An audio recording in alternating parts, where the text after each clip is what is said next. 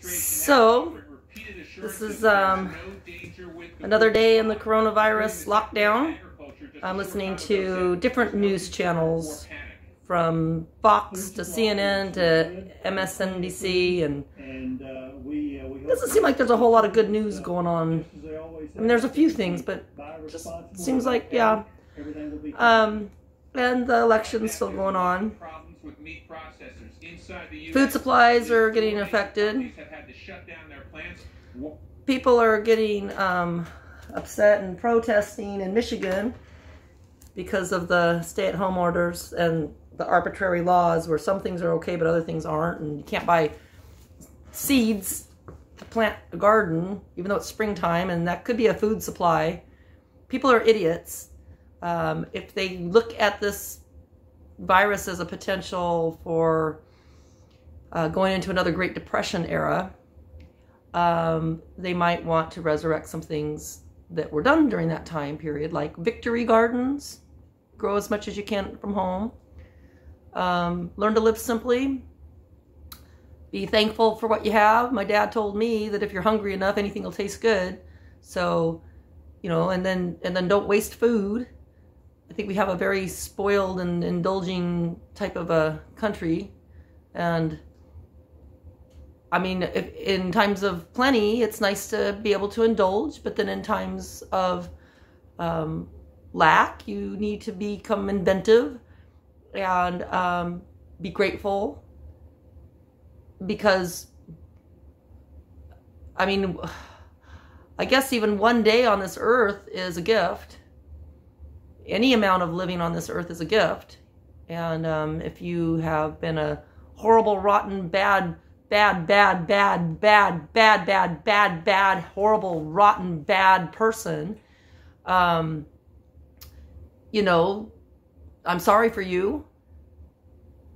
And if horrible, rotten, bad, horrible, rotten, bad things have happened to you, I'm sorry for you too. Recovery's possible.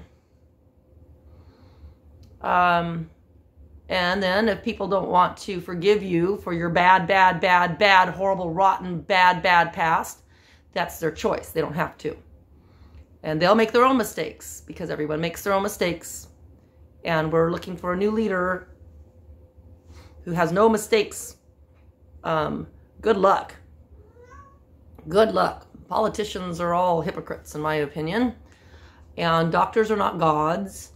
And neither are pastors or preachers. They act like they have a direct channel to God, and then they hope you're going to send them money for giving you a message of hope. But it usually boils down to money. Politics, religion, and sex go hand in hand with commerce and money. And then you have the stories that are told that usually, you know, all the truth doesn't quite come out.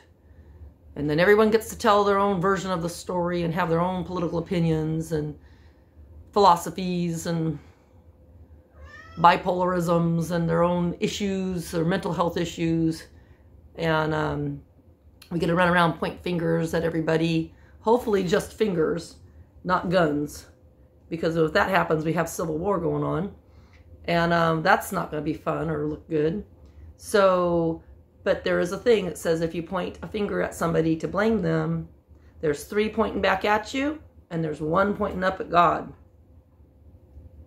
That's a good thing. Now, if somebody's pointing fingers at you, there's 3 pointing back at them.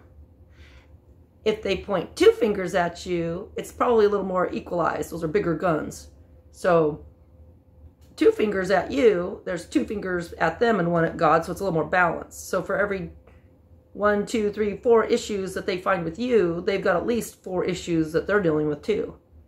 So all judgment is in some way, shape, or form self-judgment. Can you do that? Nanu, nanu. And may the force be with you, and peace. Peace.